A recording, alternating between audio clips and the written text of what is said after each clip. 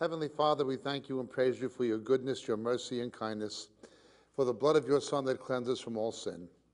We thank you, Lord God, for the privilege of coming before you, being called by your name, knowing that you've placed us here at this time in history, not only appointed to your wonderful salvation, but to prepare the way for the return of your Son. In his name, the name who saved us, the Lord Jesus, we pray. Amen. Turn with me, please, to the Gospel of St. John, chapter 10. The Gospel of St. John, chapter 10. Verse 22. At that time, the Feast of Dedication took place at Jerusalem. This is Hanukkah. Chanukah means dedication in Hebrew. The Feast of Dedication. The first issue, you will see people saying things like, Christmas, we don't know what year it was, we don't know what day it was a pagan holy day, therefore we should not celebrate it, it's wrong to celebrate Christmas, we shouldn't do it, it's not scriptural. Well, the people who say this have a problem. This is the first problem. The first problem is Hanukkah was not decreed as a holiday or holy day to be observed in the Torah. It was not in the list of Hebrew holy days of Leviticus 23 or 24. It was something that was added by historical tradition. Nonetheless, the Lord Jesus observed it, celebrated it, and applied it to himself messianically.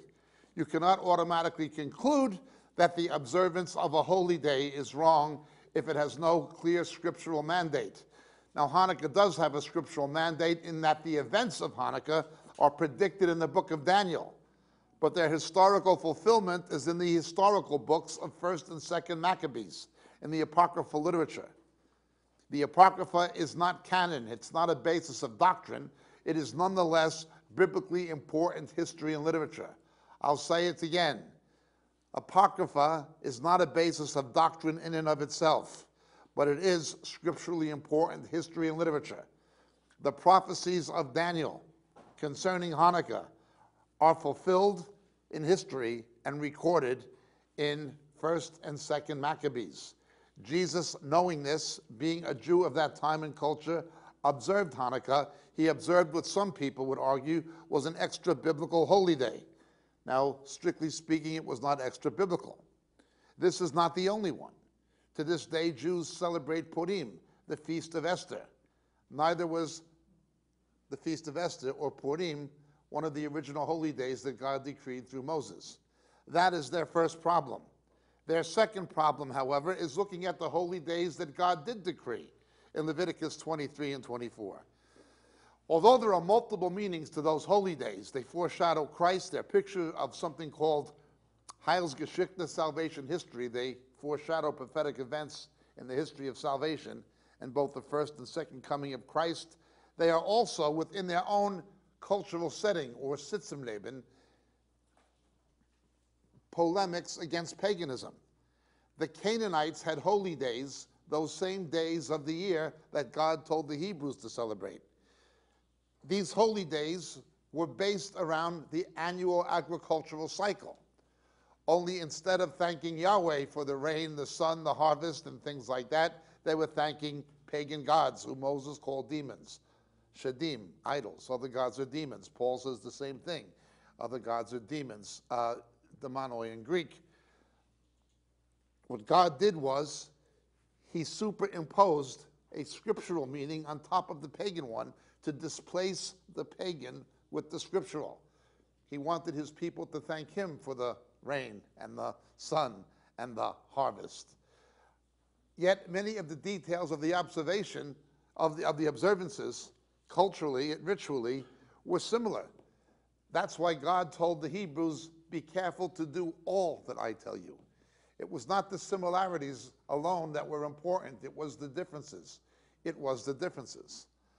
I was once at a temple that existed in the time of Moses in Erdfu, Egypt.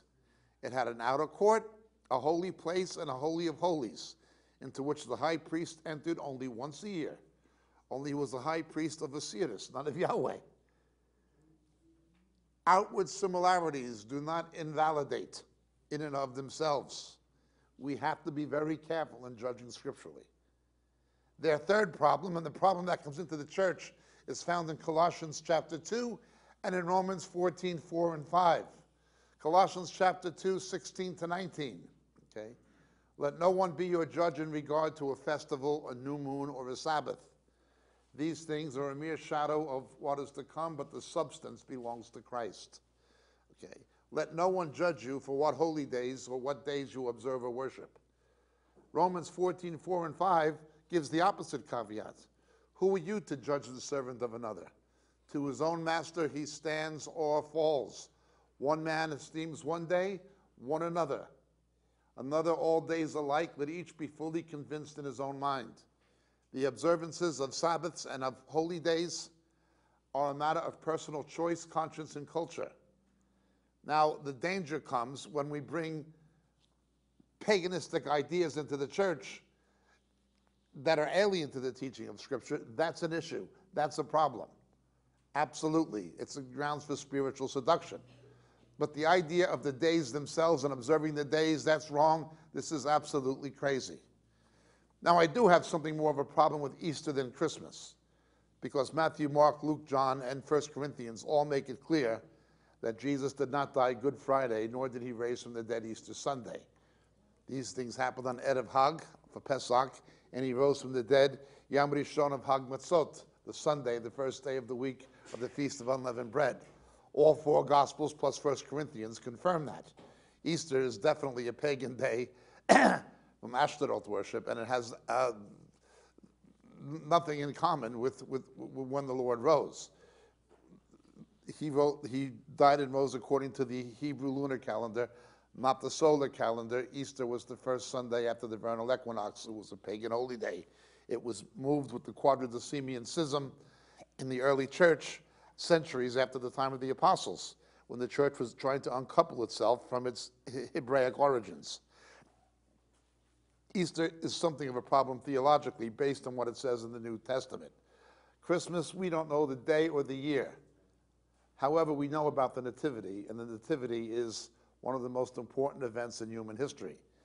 Not as important as the parousia, not as important as the death and resurrection, but certainly it would probably be third place, or at least a major contender for it.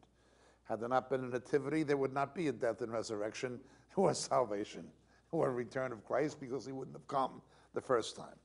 Nonetheless, be careful. You've got now people teaching about the insignificance of the Nativity, such as Andy Stanley, Charles Stanley's son. That guy is dangerous. He's teaching nothing but error. He is a dangerous person. He's a very seriously dangerous false teacher, is Andy Stanley, and his father lets him run amok. There's been all kinds of problems in that family that became public knowledge, with the son fighting with the father over the divorce of his mother, and it just was all one scandal after another that got into the public domain, and everyone saw it, which was terrible. And now the kid's teaching error, and the father's promoting his ministry. It's very, very unfortunate. I have no respect or regard anymore for Charles Stanley. In fact, because he'd been on TBN, I didn't have a high view of him to begin with, which was tragic. 30, 40 years ago, that man taught the Word of God faithfully. 30, 40 years ago, that same man taught the Word of God faithfully. Probably the best sermon I ever heard on the subject of prayer was delivered by Charles Stanley some years ago at a prayer conference in Dallas. I watched the film of it. Let it be a warning to people like me. If Charles Stanley can go off, I can go off. Don't follow men, follow Jesus. As Paul said, you can be imitators of me as I am of Christ. Do not be an imitator of Jacob PRASCH. Be an imitator of Jesus. You can follow me to the exact extent I follow him. You can trust me to the exact extent I trust him. You can agree with me to the exact extent what I expound agrees with his word. That's essentially it. And so we have the issue of the day itself. Jesus is observing a day that was not in the original Hebrew liturgical holy days from the book of Leviticus. But let's go further. The 25th of December was the Roman feast of Saturnalia, a pagan feast, Saturnalia.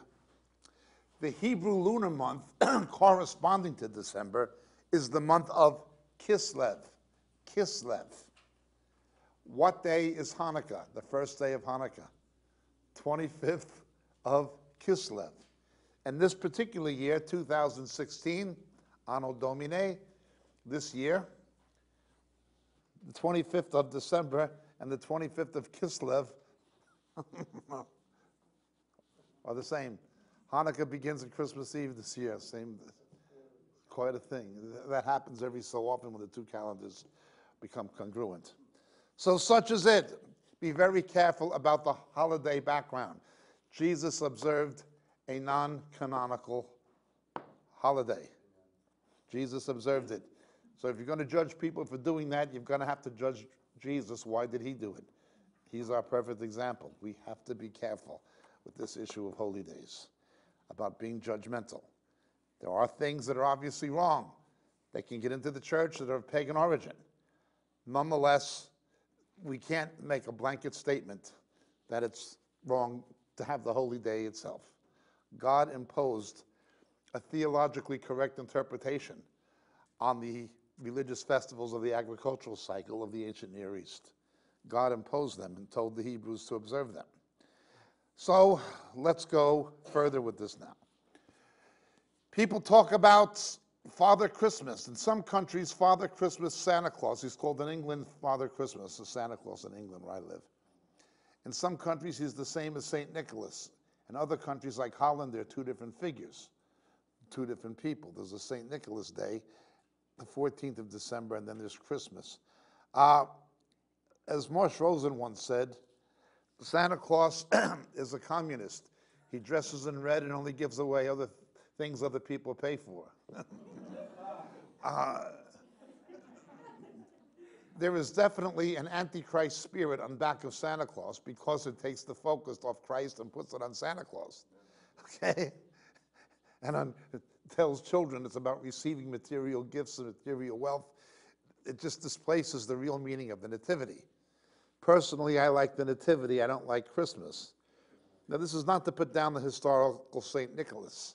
St. Nicholas was the bishop or the senior pastor of the church in Ephesus in the 5th century during the final Greco-Roman persecution. During the final persecution of the church by the pagans in Ephesus, he was the leader of the church. He was in prison for his faith, and by historical tradition, he had a reputation for love for the poor and for children, and also for sailors. It was a seafaring city, and he was a patron of sailors, but he was known for his charity and love for children and the poor. There's no problem with St. Nicholas, but St. Nicholas bears little resemblance to Santa Claus. He's just another guy who was persecuted. Nobody can say anything bad about St. Nicholas. What happens to St. Nicholas is something different. Ephesus was an epicenter of this. It was at the Council of Ephesus in the 5th century, where Diana of Ephesus had been worshipped, that Mary, Miriam, the mother of Jesus, was proclaimed Queen of Heaven. Now, Jeremiah warns about they'll be sacrificing cakes to the Queen of Heaven. This demonic worship that went back to the worship of Artemis, and great is Artemis of Ephesus. It was obviously a place of pagan worship, and the attributes of this pagan goddess Artemis were ascribed to Mary, and the two became conflated and confused at Ephesus. Ephesus was a place where this kind of eclecticism and hybriding of Christendom, of Christianity with paganism took place, producing Christendom, from which the Roman Catholic Church and the Eastern Orthodox Church evolved. What we have today, after the time of Constantine and what followed it, is not actual Christianity for the most part. It is Christendom. And Christendom was a hybrid of the religions of the Greco-Roman Empire and their pagan culture associated with it, somehow blended into the teachings of the New Testament, minus the Jewish origins. So first Satan managed to strip away the sense that Jesus was a Jewish Messiah, salvation comes from the Jews, uncouple the church from its Judaic source, and then replace that with Hellenism and the paganistic aspects of Hellenism. This came into place at Ephesus, okay? Well, there was nothing wrong with Mary. There's nothing wrong with Miriam, the mother of Christ. We looked at her the other day, on Wednesday, in her introduction in the Magnificat. Very positive figure, the greatest woman who ever lived. But what became of her, what was done with her, the distortion of Mary, is what you have today. You've got this blonde bimbo, this imposter, misrepresented as being the mother of Christ. Well, that's not the real medium of the scripture. Well, this is the same with St. Nicholas and Santa Claus. Santa Claus is not the St. Nicholas from Ephesus. Ephesus seemed to become an epicenter of these kinds of things, with good reason. Ephesus had been the base of the apostles in Asia Minor. Ephesus had become the base of the apostles in Asia Minor. Peter, Paul, Barnabas, they were all associated with Ephesus. It's believed that that's where the Apostle John is buried. I've stood at what they believe to be the place he was buried many times after he returned from the Patmos during the exile of Domitian. He was buried there by historical record, or at least historical tradition. What a better place for Satan to begin to dilute Christianity, hybriding it with paganism after the time of Constantine the Great and the post-Nicene church fathers. This came from there. Well, tremendous problems have happened as a result with Mary, with the Nativity. We know all that. But we cannot discount or invalidate the observance of a day simply because the pagans have a holy day on the same day, or simply because it has no direct biblical warrant or command to observe it. We can't do that. We simply cannot do that. It's not what Jesus did. He observed the day. So thus we look at John 10:22. At that time, what precedes it and what follows it takes place at Hanukkah. We'll be looking at Hanukkah in our second session. But Hanukkah is the Hebrew feast of miracles and light. The Hebrew feast of miracles and light is Hanukkah. Today it is celebrated as the Feast of the Maccabees, with children playing a game with a top called the dreidel in Yiddish, or the tsevivon in Hebrew, with an acronym, one letter of the Hebrew alphabet, Nes Gadol Haya Po, a great miracle happened here. And there's festive foods like latkes and kind of jelly like donuts called sufganiyot, and there's songs and things like this, and the story of the Maccabees. But it's an important cultural and religious day in Jewish culture globally, and certainly in Israel. And Jesus observed it. He observed Hanukkah. This is a Chanukah. It is not an ordinary candelabra. Again, by the historical tradition, when the Maccabees rededicated the temple that was defiled by the Seleucids, as we'll see in the next session, they had enough oil only for one day. Normally, a candelabra looks like that. It has 7, as you see in Revelation chapter 1, as you see in the Torah, 7. But Hanukkah, it burned 8 days. The central one is called the shamash, the servant candle, or the deacon, literally the deacon, shamash. You light that one. Hanukkah goes on 8 days. The first day you light 1, the second day you light 2, third day you light 3, fourth day 4, all the way till you get to the end, okay? The central one is the one that gives light to the others. Hence the background of Jesus identifying himself as the light of the world. He's the only one who's elevated above the others, and he gives light.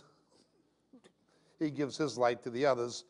Chanukah is always identified by having 9 stems, 9 instead of the conventional 7. Okay. We also know, thy word's a lamp to my feet, a light to my path. The imagery of it is associated with the lamp. Nonetheless, let's look now. Let's begin at John chapter 9. We've explained before the harmatosphere, the fallen world. Sin and death have come as a result of sin in the broad sense. However, we cannot say that every malady, every illness or infirmity is the result of a specific sin. It may or it may not be. In John chapter 5, where Jesus heals the paralytic, The chap obviously had some kind of a dystrophy in his extremities. It may have been an STD of the kind that still exists in the Middle East and Africa and Asia to this day, where paralysis results from sexually communicated diseases.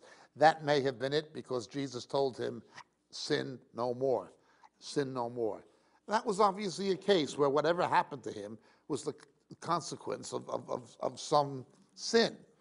Let's look, please, to Psalm 32.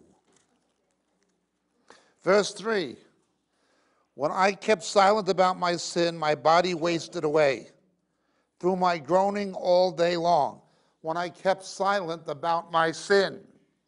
Again, a sin may result in an illness. The Lord may use the illness as an instrument to bring about repentance. We see this in the epistle of James. Let's look to James, please, in the New Testament, which was, of course, written to Jewish believers.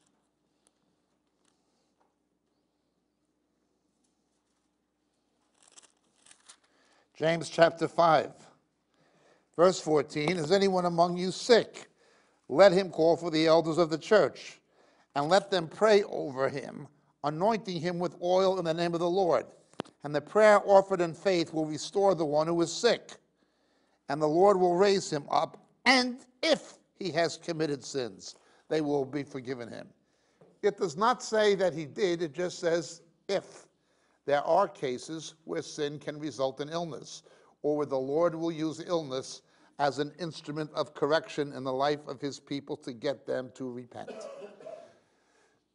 One of the things we look at then is the subject, I only mentioned it relative to Hanukkah, is healing in the atonement. Is healing in the atonement. By his stripes we are healed, hallelujah. And you've got the word faith, money preachers running around telling people to claim a healing, and if they don't get healed, they're put under condemnation and told it's because they don't have any faith. This is ridiculous. Is healing in the atonement? Yes, but understand this. Healing is in the atonement in the following way. The resurrection or the rapture, the glorified body. No matter what's wrong with you, I guarantee it's not going to be wrong with you when Jesus comes back. Yeah, it is. Now, we may have a foretaste of this in this life. One of the ways we may have a foretaste of it is if the Lord is using illness to draw our attention to unconfessed sin, that it may be repented of. And then we repent of the sin and go through the ritual of the anointing with the elders. And yeah, in that case also, healing is in the atonement. But it is not guaranteed before the rapture or resurrection. Even if the Lord does heal you from your lumbago or whatever you've got, you're still going to become, unless the Lord returns first, you're still going to become elderly. Your health is going to break down and you're going to check out. Yes, healing's in the atonement, but it's the resurrection. Be careful of the hyper faith teaching. Yes, healing is in the atonement as the scripture teaches it's in the atonement. It is not in the atonement the way the con artist money preachers tell you. I think of Frederick Price telling people, the money preacher, if you're sick, you think the Holy Spirit wants to live in a broken down house? His own wife was battling cancer when he said that. I think of the late Kenneth Hagin. He went on television and he said because of his faith, he didn't have a headache in 45 years. Perhaps not, but he had 4 clinically documented cardiovascular failures. No wonder he didn't have a headache. He was too busy having heart attacks. You know? This was Hagin. These guys are a bunch of con artists. They're con artists. And the people who believe them are ignorant. I have said this before. The word faith teachers are spiritual whores, and the money preachers are their pimps. The word faith teachers are spiritual whores, and the money preachers, the mammon worshipers, are their pimps. They are not teaching faith in Jesus, they are teaching faith in faith. They are not worshiping the Lord, they are worshiping mammon. They call the sin of covetousness faith. Now, this is in no way to deny the power of the Lord to intervene supernaturally and bring healing. He can, and praise God, he does when it's his purpose. And I guarantee for all those whose faith is truly in Jesus, no matter what's wrong with you or with me, we will one day be totally healed. It is in the atonement, as Scripture teaches it. However, in the mentality of the ancient Near East and of the Jews, there were certain maladies, as we pointed out before, that people associated with a curse of God or sin.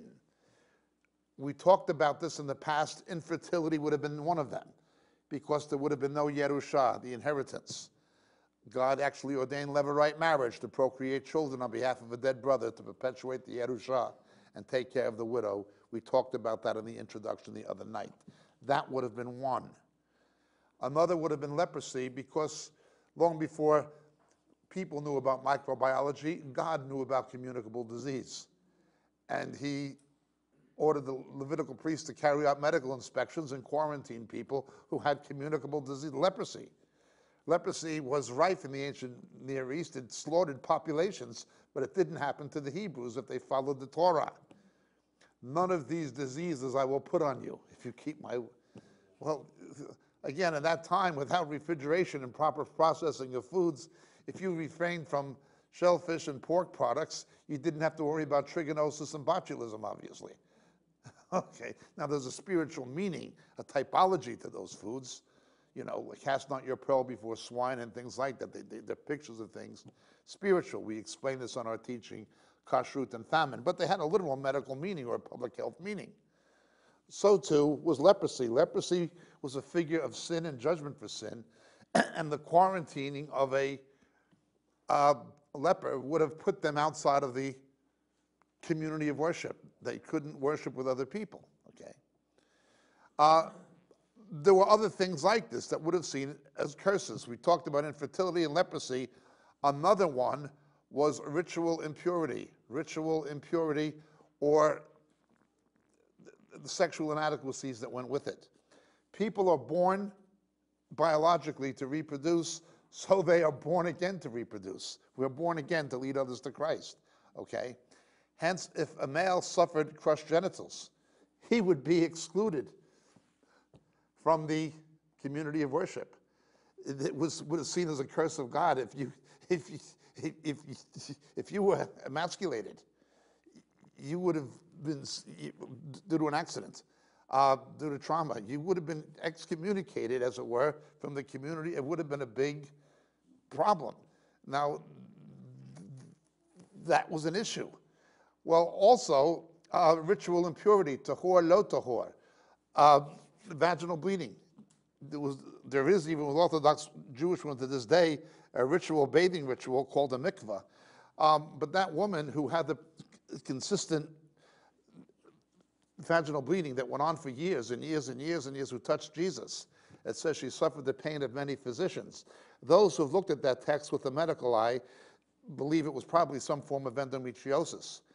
When it said she suffered the pain of many physicians, they weren't joking. There was no cauterization. There was no anticoagulant drugs. There was nothing like that. You couldn't cauterize. There was no surgery, nothing. They actually internally applied hot irons to try to seal the skin to stop the bleeding. Why would somebody undergo that kind of agony? Well, because you were socially ostracized. You couldn't worship in the temple. You were excommunicated from the community of faith. So when this woman touches Jesus, you couldn't touch a woman who was ritually impure. She made him impure, and you know what I'm saying? He took our diseases in figure. She put the thing on him, and then she gets cured. And he feels the power going out from her. He bore our infirmities. That's what it's illustrating. Now she was able to worship God again. When she touched him, then he became unclean and she became clean. He took our sin. He became unclean. When he took our sin, we can worship the Father in spirit and truth. We can come before God only because Jesus took our sin. That's what it's illustrating. We're no longer ritually impure before God. There's always a meaning. When you see these healings, there's always a meaning. Usually to do with salvation, always to do with salvation in some way. Remember the paralytic again at the pool of Bethesda in John 5. Jesus tells him, pick up his pallet. and go his way. Why did he need the pallet? If somebody is, my apologies to those who know this, if somebody is healed of polio, he doesn't need to get back in his wheelchair. You know, if the Lord healed my lymphoedema, I wouldn't need those crutches hanging on the podium back there. You know, why would Jesus heal my lymphoedema and tell me to pick up my crutches? Well, why did Jesus heal that paralytic and tell him to pick up his pallet? Because it was the piece of wood to which his flesh was confined. Pick up your cross and follow me. Live a crucified life, sin no more. There's always a meaning, an illustration of salvation in these healing miracles of Jesus. Well, we can talk about all of these things, but not least of all, what would have been seriously seen as having been caused by some sin would have been blindness. Blindness. Again, in the ancient Near East, literacy was generally for the nobility, for the aristocracy, for royalty, for pagan priesthoods and military commanders. With the Hebrews not. Every Jew had to read the Torah. The Levites had to make sure that every Jew, every Hebrew was literate and numerate. When it says the apostles were uneducated men in Acts 4:13, they were uneducated by Jewish standards. By the standards of the pagan world, they would have been quite educated simply because they were literate and numerate. If you were blind, there was no Braille in those days, no electronic books. Obviously, if you were blind, you couldn't read the Torah. You couldn't read the Torah. Once a Jewish male was 13, had bar mitzvah, he reads the Torah. You couldn't read the Torah if you were blind. If you reached the age of manhood to read the Torah and you were blind, it's like you never became a man. You were always a boy. You were, not only that, but you couldn't worship in the synagogue or in the temple because of blind. This would have been seen as a big, big deal. This was their thinking. Let's look now with this background in view. Everybody understand the cultural background, the way they looked at healing and diseases. There were certain diseases that they believed only the Messiah could cure, that were emblematic of his messiahship. Ironically, raising the dead was not one of them because Elijah did that. They believed only the Messiah could make a blind person see or a deaf person hear. To this day, you know, neurons don't regenerate. They can be damaged and healed. The dendrites can heal, can reknit. But once a neuron is dead, it's dead. Nervous tissue does not regenerate once it undergoes full necrosis. It's non-regenerative. If the optic nerve is dead, that person's not going to see again. They're trying to do things like with nanotechnology to transmit light impressions now that can interact organically with organic microchips that can interact with what's left of the nerve root tissue. They're trying to do things like this to see some kind of an image. And they're making a little bit of progress. But essentially, once nerve tissue is gone, it's gone. Once the audio nerve is dead, that person was not going to hear again. Once the optical nerve is dead, that person was not going to see again. They believed only the Messiah could restore this. So when Jesus made a blind person see or a deaf person hear, it was emblematic of his messiahship. Only the Messiah could do this. This was a big deal. Now let's look. As he passed by, he saw a man blind from birth. And his disciples asked him, saying, Rabbi, who sinned, this man or his parents, that he should be born blind? And Jesus said it was neither this man who sinned nor his parents, but it was in order that the works of God might be displayed in him. Now here the term works is synonymous with miraculous. We must work the works of him who sent me. Notice, not just I must, we must. Okay. As long as it is day, night is coming when no man can work. Remember, with the partial exception of John 16, John does not have anything like the Olivet Discourse. It does not have a teaching about the return of Jesus. John instead is punctuated with references to the return of Christ. It's punctuated with references to the return of Christ in the individual pericopes and narratives.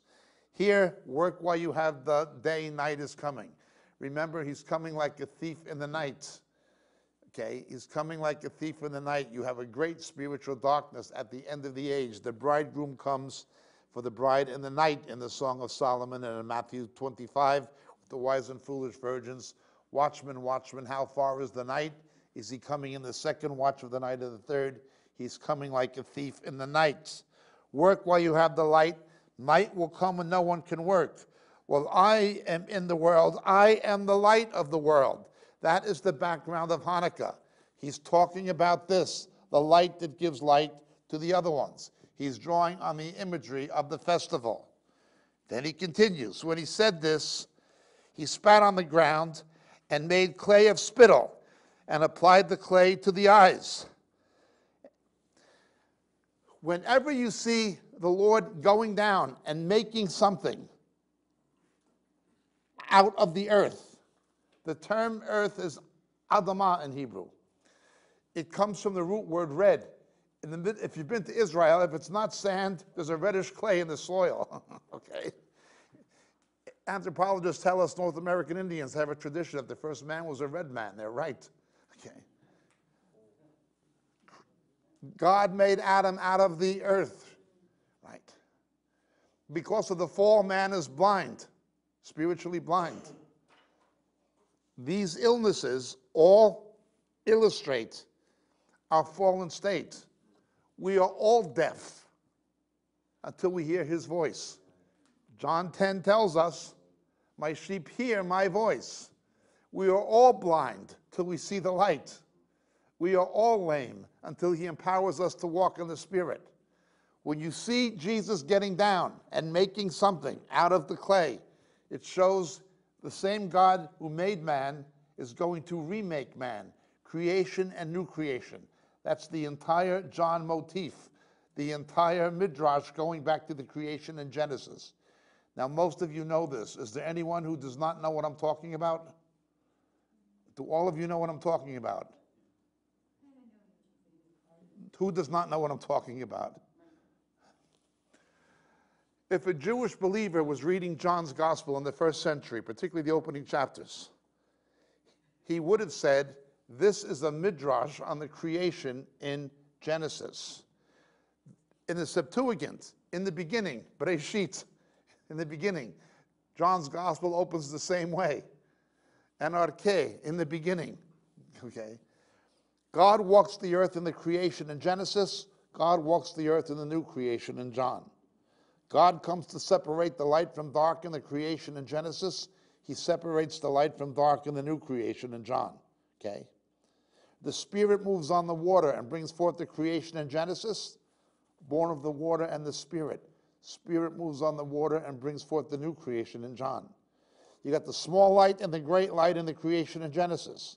So you've got Yochanan HaMatbil, John the Baptist, the small light, and Jesus, the great light, in the new creation in John, okay?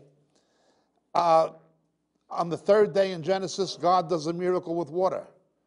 So in John chapter 2, at the wedding of Canaan, it's the third day, it says, and he does the miracle with water, 6 being the number of man, okay? You understand what I'm saying? It's always shown creation and new creation. In Judaism, the fig tree represents the tree of life, the Eitz Hayim. So you've got the fig tree in Genesis. Jesus tells Nathanael, how do you know me? I saw you under the fig tree. What Jesus was telling Nathanael in Jewish metaphor is, I saw you from the creation, from the foundation of the world, from the garden. When somebody's born again, you know, Jesus saw you under the fig tree. He saw me under the fig tree. When you were born again, he already knew who you were from the foundation of the world. He saw you under the tree of life. John is always key to show the relationship between creation and new creation. That the world was made through him, through Jesus. Is how, when Adam heard God walking in the garden, that was Jesus. Now that same God is walking the earth again. God made man from the earth. Now God's going to make a new man. You understand? So he gets down and he picks up the clay. Everybody understand? You got it? I know most of you know this stuff. Well, let's continue. Okay. And he said, go wash in the pool of Siloam, which translated means sent. It's the word for apostle, shiloach, the one who was sent. Well excavated, 80% of it's excavated today. The original one is now well excavated, well worth visiting. Incredible place. And so he went away and washed and came back seeing. Notice the restoration of his sight was not spontaneous, it was progressive. Sometimes when the Lord heals people, it is not instantaneous, it's progressive. But the restoration of his sight was in proportion to his compliance with the instructions of Jesus. Go wash in the pool of Shiloach. When somebody becomes a new creation, what's the first thing they should do? They baptize it.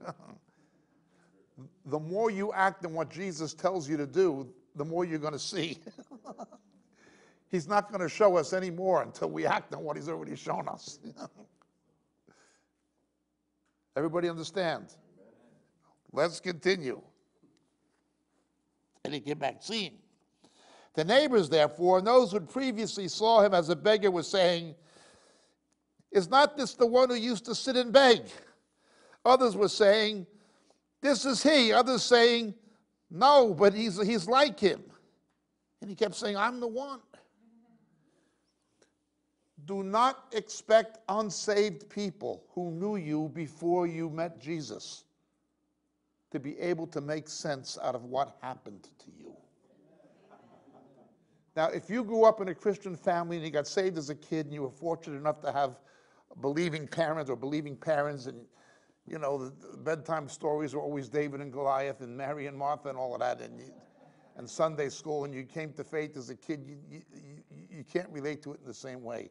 But if you got saved out of the world, if you were somebody who did not grow up as a believer, and you got saved, and don't expect people who knew you before you were saved to be able to figure out what happened to you. They just don't get it. The wind blows where it will, so was everyone born of the Spirit of God. The world can't figure out Jesus. It can't figure out. They're not going to be able to figure you out either. This isn't him. This is somebody. Jacob PRASCH was a communist. He was a cocaine dealer in New York. He was crazy. He literally wanted to be a mad scientist as a kid. The guy was a nut.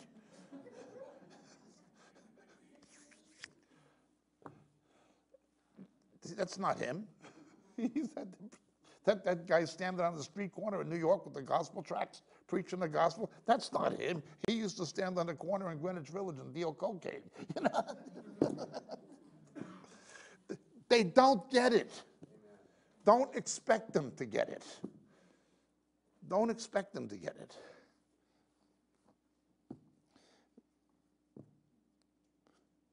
Therefore they were saying to him, how then were your eyes opened? And he said, the man who's called Jesus made clay and anointed my eyes and said, go to Siloam and wash.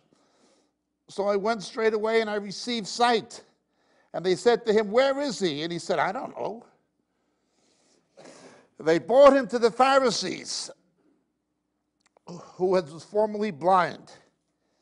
Now it was a Sabbath day on the day that Jesus made the clay and opened his eyes, and therefore the Pharisees also were asking him how he received his sight. And he said to them, he applied clay to my eyes, and I washed and I see.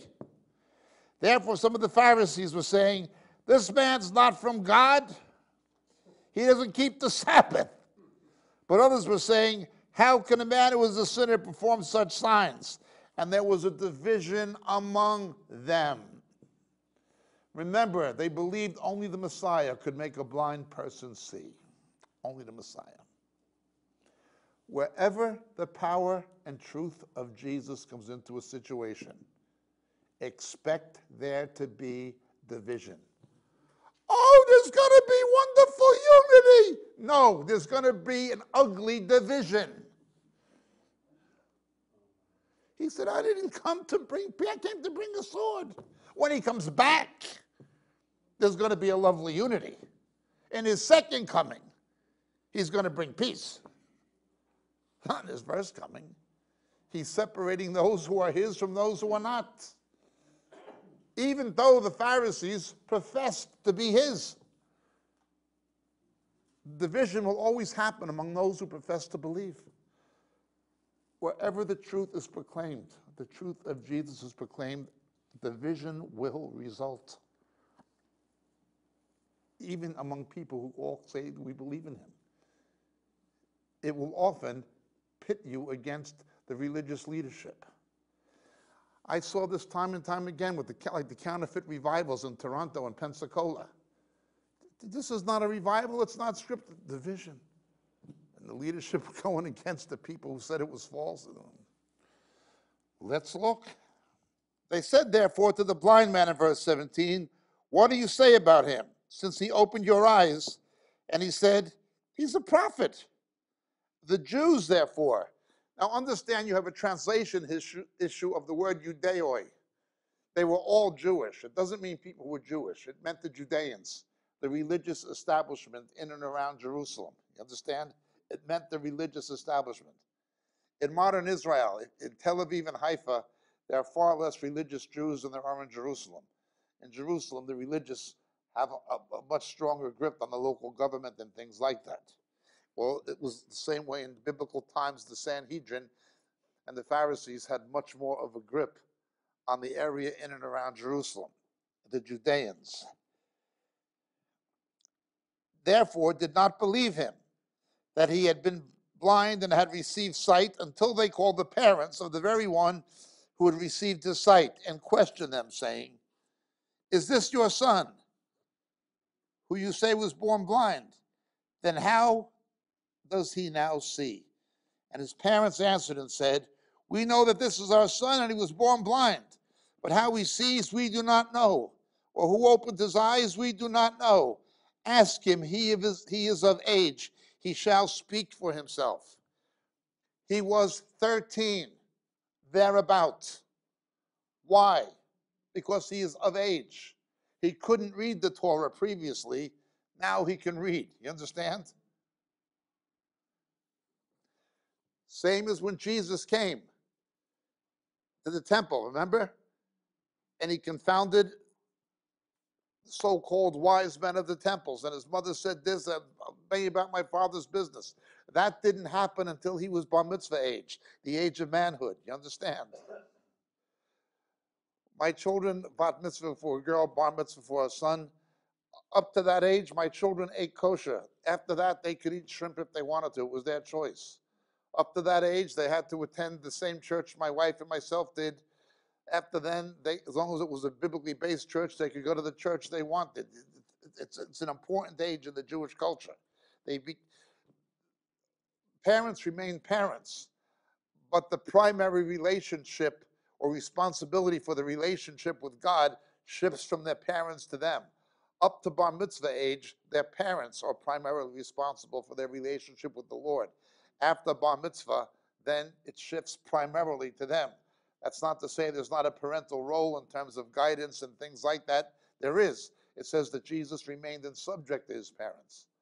But he also says, it's about time I went about my father's business. That's the idea of the bar mitzvah. That's what happened with Jesus at this age. That's what happens with this kid at this age. You understand the Jewish background? Let's read.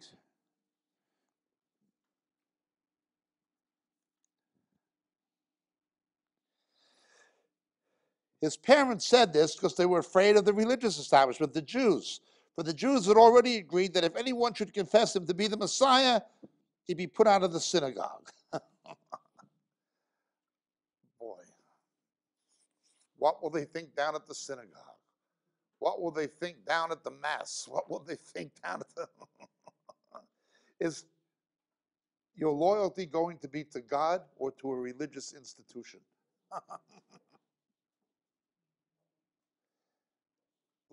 I see this repeated with Jews. I see it with Muslims who get saved. People in cults, Jehovah's Witnesses and Mormons, these are big issues. In Ireland and in Latin America, it's a big issue with Catholics. It's a big issue with Catholics. Is the loyalty going to be to the religious establishment, to the religious institution in which you grew up, or is it going to be to the Lord? Okay. For this reason, his parents said he's of age, ask him. So a second time they called the young man who'd been born, had been blind, and said to him, give glory to God. We know this man's a sinner. And he therefore answered, whether he's a sinner, I don't know. One thing I know, I was blind, now I see. They said therefore to him, what did he do to you? How did he open your eyes? And he answered, I told you already. You didn't listen. Why do you want to hear it again? You don't want to become his disciples too, do you?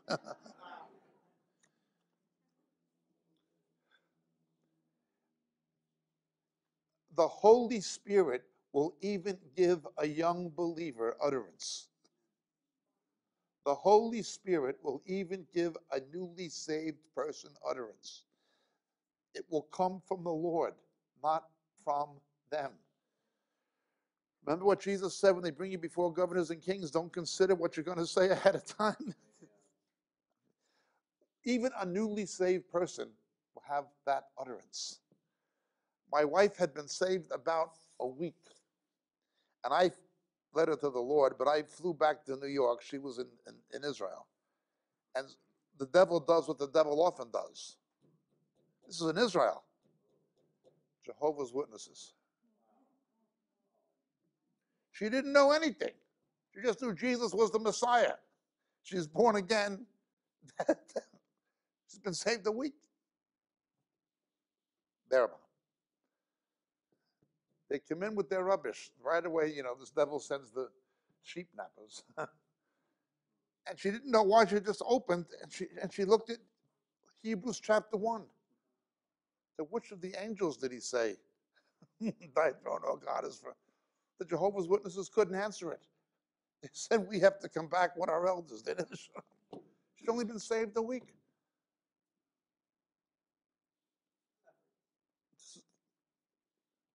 Right from the beginning, the good shepherd carries the lambs. Right from the beginning. Sanhedrin couldn't answer the question. Well, let's look at it. I told you. They reviled him and said, you are his disciple, but we are disciples of Moses. We know that God spoke to Moses, but as for this man, we don't know where he's from. And the man answered and said, well, here's an amazing thing. You don't know where he's from, and yet he opened my eyes. Now understand, they believed only the Messiah could do that. They were thrown into a crisis. We know that God does not hear sinners, but if anyone is God-fearing and does his will, he hears him. Since the beginning of time, it's never been heard that anyone opened the eyes of a person born blind. If this man were not from God, he could do nothing. And they answered and said to him, you were born entirely in your sins, and you are teaching us? And they put him out. This is a guy who was saved 5 minutes. This is the guy who met the Lord 5 minutes ago. Saved in the Old Testament sense, He met the Lord 5 minutes. Look what he's saying. He's confounding the wise men. Now, what did Jesus do when he was bar mitzvah age? In the temple, he confounded the wise men, didn't he? They were astounded at what he was saying. It's the same thing. You're born of the Spirit of Jesus. Now, notice this guy said, this is what happened to me. Here's my testimony. But he didn't base his belief on what happened to him. He just said what happened to him. Verse 35. Jesus heard that they put him out, and finding him, he said, do you believe in the Son of Man? And he answered, and he said, who is he, Lord, that I may believe in him? And Jesus said, you've both seen him, and he's the one talking with you. And he said, Lord, I believe, and he worshiped him. This was another one of those verses the Jehovah's Witnesses don't like. The word is proskuto. Jesus received worship, not did obedience. He received worship. Okay. He doesn't worship him until Jesus gives him the word. Well, let's look. You've both seen. Somebody who was blind now sees. Jesus found him. If somebody is rejected for their faith in Jesus. If somebody comes to a saving faith in Jesus and they're rejected by their family and their community, and again, this happens many places. The week before last, I was in Vietnam. I met the pastor of a church in a tribal region where there was persecution. There was this one guy, this is the week before last now, there was this one guy and his daughter are alive. The local communist officials stirred up a persecution and they set his house on fire. They killed his wife and 4 children. They killed his wife and 4 children. This is 2 weeks ago. I was in Vietnam. I talked to his pastor. They killed the guy's wife and 4 children. This is reality. This happens to people. This happens to Christians today. Men of whom the world is not worthy. Jesus said there's men of whom the world is. And this guy, and they worshiped him. Jesus said, for judgment I came into the world, that those who do not see may see, and those who see may become blind. He made the Sanhedrin blind. He opened the eyes of the common people, the Am Haaretz, the people of the land. One of the reasons the Sanhedrin hated Jesus, they used their knowledge and religious education to create a social and financial and politically influential power base for themselves. When Jesus took the keys to understanding the scripture and gave it to fishermen, he took away their keys to privilege and position. That's what he did. He gave it to the Am Haaretz, the people of the land. The Sanhedrin looked down upon them. These people don't know the Torah. We do. Who are you to question us? Whole thing what you see today. Except today, many of the people saying that don't even know the scriptures themselves. Those of the Pharisees who were with him heard these things and said to him, we're not blind too, are we? And Jesus said, if you were blind, you'd have no sin. But since you say, we see, your sin remains. If you were blind, you'd have no sin. Understand this. The scriptures tell us, blessed is the one who the Lord does not take their sin into account. There are 2 aspects of this. One are those whose sins are forgiven because Jesus took the blame and paid the price for a sin. Sin is not taken into account. The other are people who do not have the means to know. Babies. If somebody has a Down syndrome child, that's a tremendous burden that God has placed on you. It's a tremendous burden and responsibility to have a Down syndrome child. But you have something. You have a guarantee that that child is going to heaven. You have a guarantee that other people don't necessarily have. Okay? There are actually some extreme Calvinists who teach that babies who die before being the age of being able to be regenerate go to hell. I know of cases where they teach this craziness. Jesus said, let the children come to me, theirs is the kingdom of heaven. They had no means to know to sin. A baby wants attention, kicks up a fuss, screams, just wants attention, demands it. Now that's evidence of the sinful nature of man. That's evidence of the fallen, sinful nature of man, but the baby has no sense of it. Not until the age of reason. Now for the Jews, that was bar mitzvah age. The bar mitzvah age. Okay. Well, what happened was this. With the Maccabees, there was a division among the clergy. Many of the clergy were collaborating in order to preserve their own interests. They were collaborating with the Seleucids, okay? In the time of Jesus, the same thing happened. The high priesthood came under the control of the Sadducees. The ancestors of the Sadducees, the sons of Zadok, Sadducim, the Sadducees, were righteous men who became corrupted in the Hasmonean period. Okay? So too, you had the Herodians and the Sadducees. They were Roman collaborators. The religious leadership of the Hebrews was divided, with some of them in control being Seleucid collaborators with Antiochus. So too in the time of Jesus, the same thing happens. You had within the Sanhedrin those who were Roman collaborators with the Herodians. Everybody understand? These were the false shepherds of Israel. Jesus comes against this background of Hanukkah and says, we're the true shepherds. With the division that happened at Hanukkah, the Maccabees were a priestly family who would not collaborate with the Seleucids, okay? They were the faithful shepherds who went against the establishment, as it were, okay?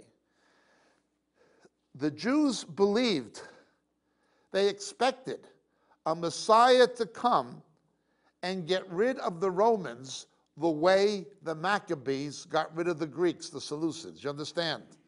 They were looking for a political, military Messiah who would depose the Romans as the Maccabees deposed the Greek Seleucids.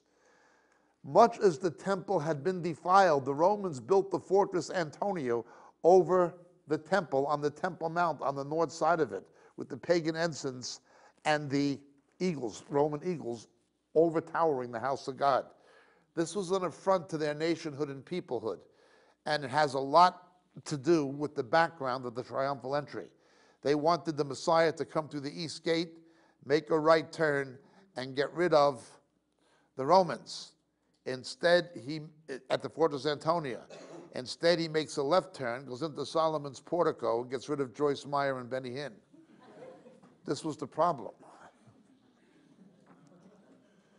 You understand, they had this messianic expectation that the Messiah would be like the Maccabees, that there was a division in their leadership. Now Jesus comes and he tells us there's three kinds of pastors. We've explained this before on the Psalm 23 recording and others. Good shepherds who are like Jesus. Should the need arise, they'd lay down their life for the sheep. Second, wolves in sheep's clothing. Third category. The third category of leaders are neither wolves in sheep's clothing, nor are they good shepherds. They are hirelings. Hire. The ministry has become their job, their profession, their career, at best their vocation, but not their calling from God. Amen. Their priorities will always be their own position, their salary, their pension, their accommodation allowance, their credentials, their standing in the community, their whatever. They're hirelings. Jesus tells us, how do you tell the difference between a pastor who is a good shepherd and one who is a hireling? Quite simply, the hireling will not protect the sheep from the wolves. In the time of the Maccabees, not all of the priesthood was collaborating with the Seleucids.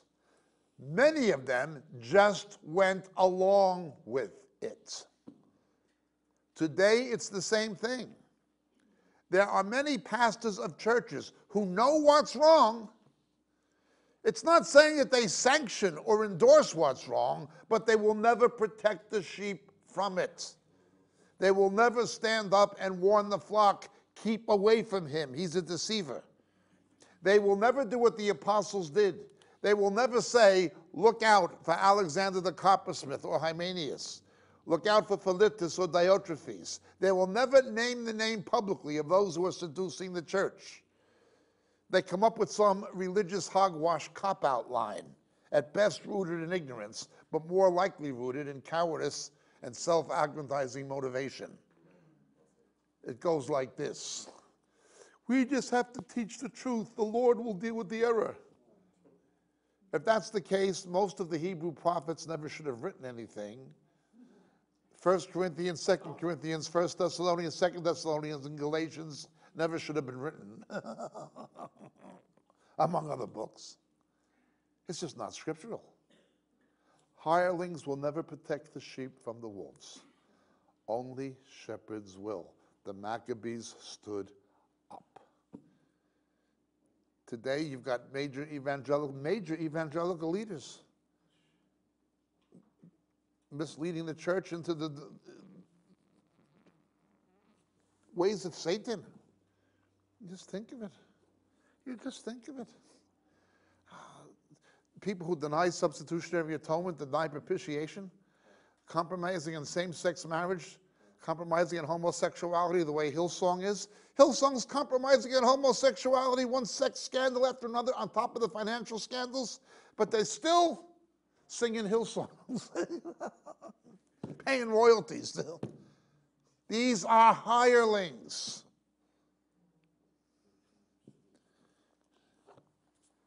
Jesus comes in the character of the Maccabees. Verse 19 of John 10. There arose a division among the Judeans because of these words. Okay. There arose a division. Well, we can go on where he asserts his deity, but let's look at something towards the end of this chapter. This commandment in verse 18, I received from my Father.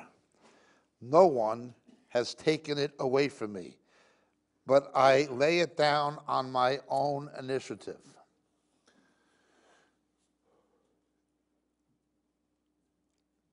Be careful of those who say the Jews killed Jesus or the Romans killed Jesus. He laid his life down of his own initiative. Nobody could have taken his life from him. Nobody. Turn with me, please, to the book of Acts, chapter 4.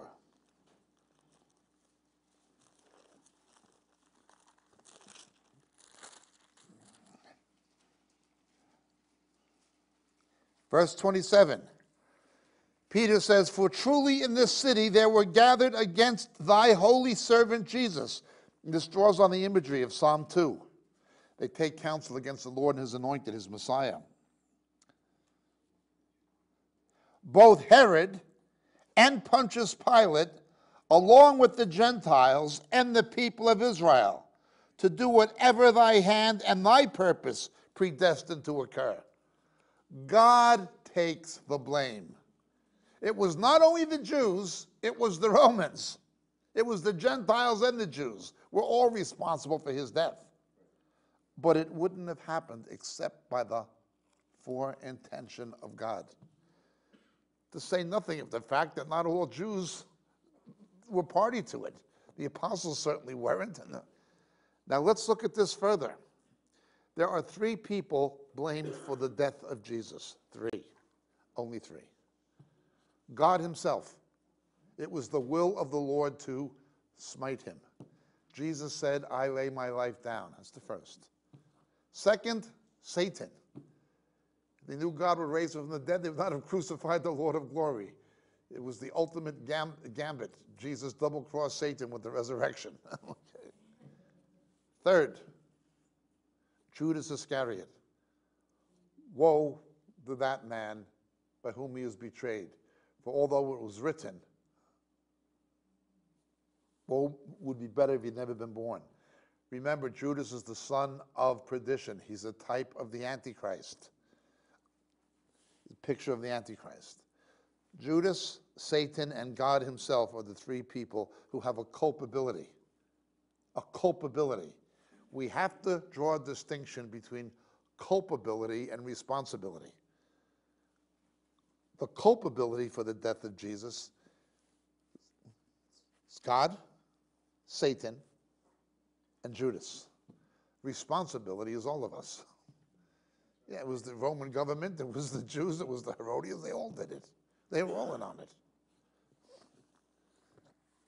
Well, let's go on looking at this.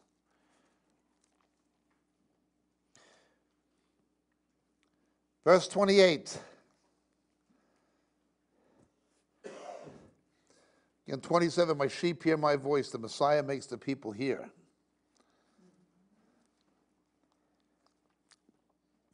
Let's look at verse 25. I told you, and you do not believe. The works that I do in my Father's name, these bear witness to me. John 5, the works also bear witness. Notice it's never the works themselves, but the works bear witness. The works, the miraculous deeds of Jesus bear witness. But despite the fact that he did these works, people didn't believe, did they? We'll come back to that. Let's continue. My sheep hear my voice, verse 27. I know them and they follow me. I give eternal life to them. They shall never perish. No one shall snatch them. That word snatch, harpazo, rapture. Same word for rapture. No one shall snatch them out of my hand. My Father who's given them to me is greater than all. No one is able to snatch them out of the Father's hand. I and the Father are one. Now, he talks about this in certain terms. The sheep, okay, the thief who comes to destroy, and the snatching, probaton, kleptos,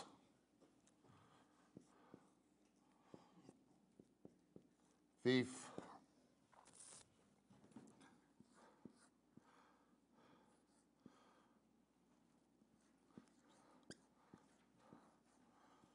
harpazo, forcibly snatch.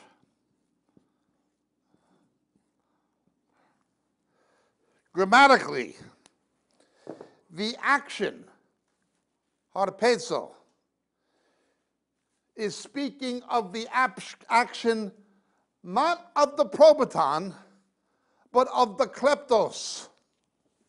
Not of the probaton, but of the kleptos. The text says the devil cannot make you fall away. The devil cannot steal us from the hand of the Lord.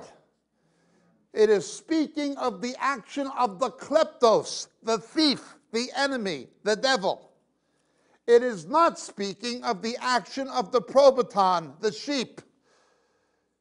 The text is not saying someone cannot backslide, cannot wander away, cannot fall away. It is not saying that. It says nothing like that. It's not addressing the action of the sheep, of the probaton.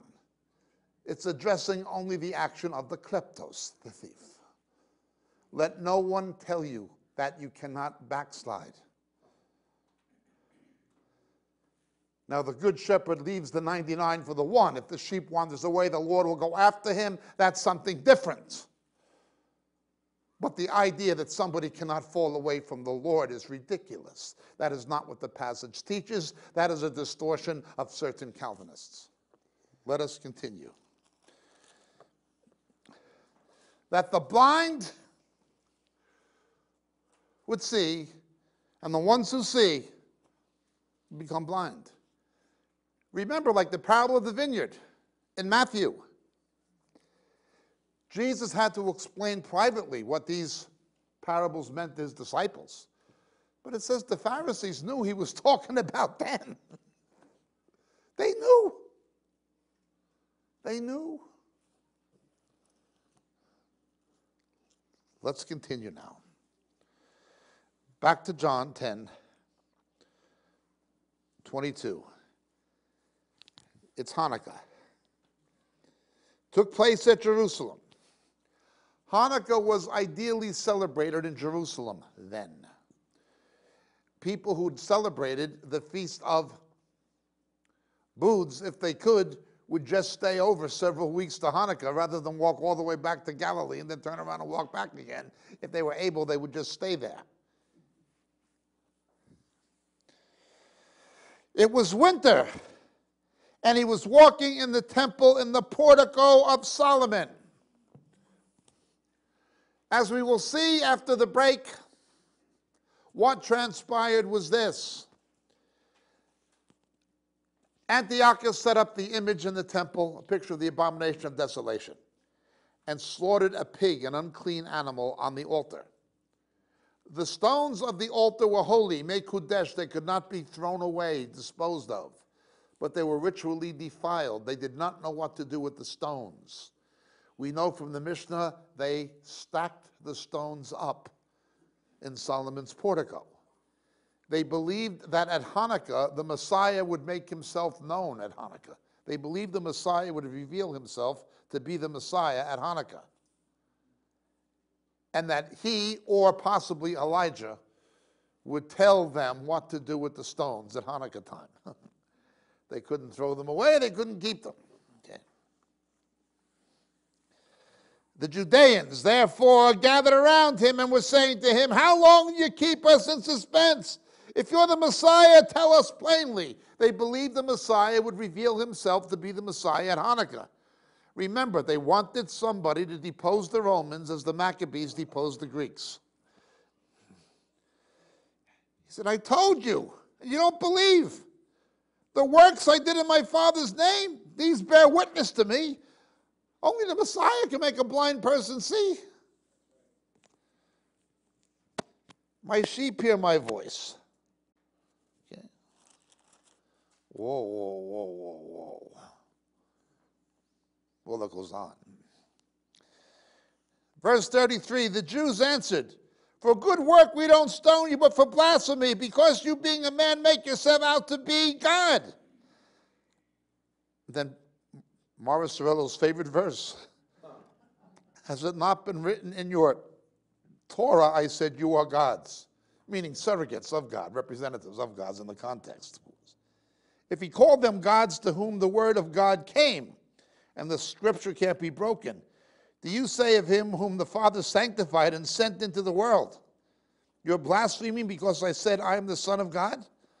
Notice they knew the sense of being the Son of God, having one nature. The same as a father and a son. This is the Jehovah's Witnesses' ridiculous argument. You have a father and a son. The father is greater in position than the son. But in terms of genetic constituency, they're both Homo sapiens. They have one nature, don't they? They're both co-equally human. Well, the Father is greater than Jesus in position, not in nature. This was not an issue to the Jews of the time. It's only an issue to the Jehovah's Witnesses of our time. If I don't do the works of my Father, don't believe me. But if I do them, though you do not believe me, believe the works, that you may know and understand the Father is in me, and I in the Father. Therefore they were seeking again to seize him, and he eluded their grasp, just as he did in Nazareth. And he went away again beyond the Jordan to the place where John was first baptizing. And he was staying there. Many came to him and were saying, while John performed no sign, everything John said about this man was true. Many believed in him there. Understand the lies of the late John Wimber. That man had a lying spirit. He spoke for the devil. It was for good reason Chuck Smith threw him out of Calvary Chapel. John Wimber had a lying spirit. He spoke for the devil. Propagating this false gospel of power encounters, that the signs and wonders, supernatural demonstrations of power were going to cause people to believe. As we see at Hanukkah, they saw the signs. They saw things only the Messiah could do, and they still did not believe. It is a complete lie. Remember what Jesus warned. A wicked and adulterous generation seeks a sign. Scripturally, it's always these signs follow. Jesus never allowed miracles, signs, wonders, healings to be the focus of his message or his ministry. As we've often said, Did Jesus have healings? Yes. Did he have a healing crusade? Never. Did Jesus have miracles? Yes. And his medical miracles could be medically authenticated, not like today, one leg is bigger than the other. Pull the other one. The Lord healed me of a bad back. Praise God. Find me somebody over the age of 50 who doesn't have a bad back.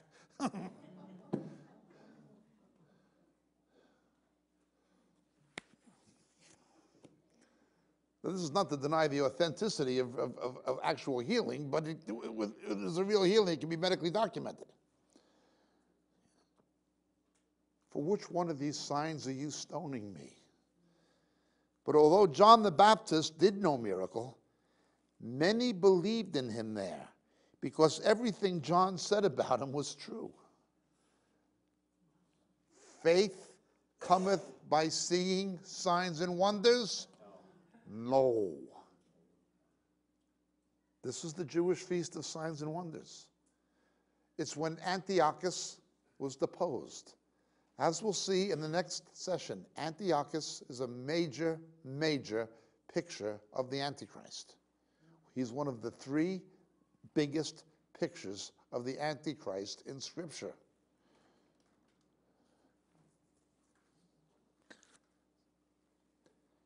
He was the one, the picture of the Antichrist. Well, how were the Antichrist and false prophets going to deceive people? One of the major ways we're told in Revelation and in the Olivet Discourse, counterfeit signs and wonders. The way Pharaoh's magicians counterfeited the miracles of Moses and Aaron.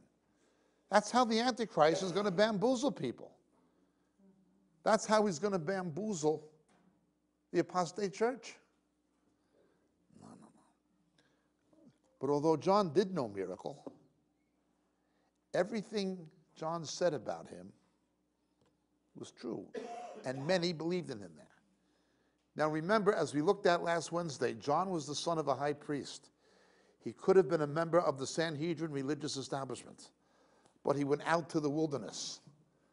All Jerusalem went out to the wilderness to hear John preach, didn't they? Why? Because they weren't being taught the truth in Jerusalem in the temple. When Jesus comes back, it'll be the same thing. People will not be taught the truth in the mainstream churches and denominations. They're going to have to go out into the wilderness if you want to hear the truth.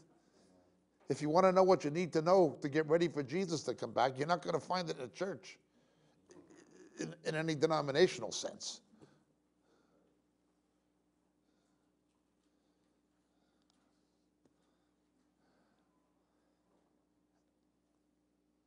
Although John performed no sign,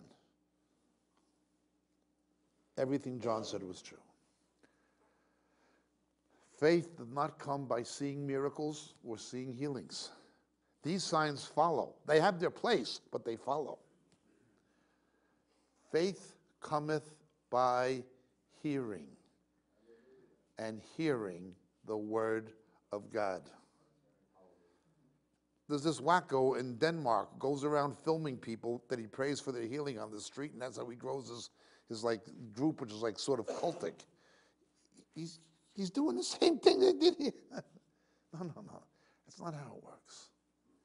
Faith cometh by seeing nothing. Faith cometh by hearing. Hearing the word of God. Then comes the signs and wonders. Then comes the miracles. Nes gadol haya po. A great miracle happened here. That's true. But what is the lamp a picture of? Thy word is the lamp.